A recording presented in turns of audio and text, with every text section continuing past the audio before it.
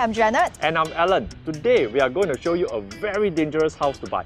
If you are the type who have problems switching off holiday mode, I suggest you stay here at your own risk. We will not be responsible if you suffer from permanent relax or lepak mode and always taking leave to stay at home. Let us show you why this is a dangerous house to buy. Don't say we didn't warn you first. Watch at your own risk. It's designed with full height window from end to end.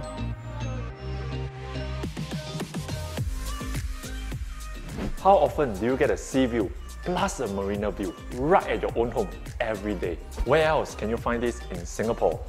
Not special enough? Let me show you a very special place.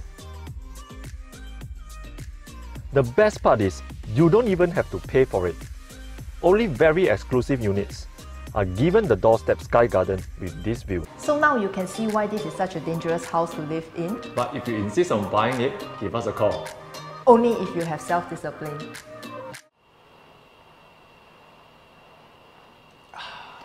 Oi, still don't go to work? What type of freehold property can you get at $2.7 million at the most sought-after eastern side of Singapore? Hi, I'm Janet. And I'm Alan. In this video, we're going to take you on a tour of a luxurious apartment that most people will mistake it for a landed property. Let us show you how far your money can go in one of the most popular districts here in Singapore.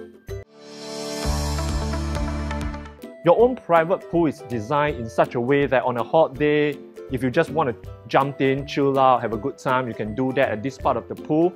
If you prefer a full body workout, you can have the option of doing laps as well. How often in Singapore, in an apartment, you are indulged with your own garden and the full greenery view right at your doorstep? Now let me show you the incredible outdoor space that this house has to offer. What I really love about this house is how seamlessly the indoor and the outdoor space are connected. For example, this space here, the current owner's children use it to express their creativity. They use it like a mini Jurassic Park. I'm sure a lot of children would love to have a space and a corner like that to play with. You can have the option of alfresco dining if you want to. Most guys would love this. Part of the house is an outdoor bar area. You can have your friends over for gathering, watch sports over the weekend, your own private barbecue party as well.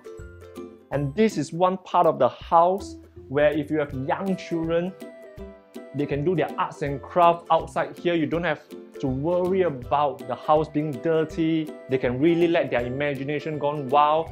It's also a great house if you have pets so that they can roam outside as well. And this is a space if you bring in a treadmill, an exercise bike, you can have your own private outdoor gym.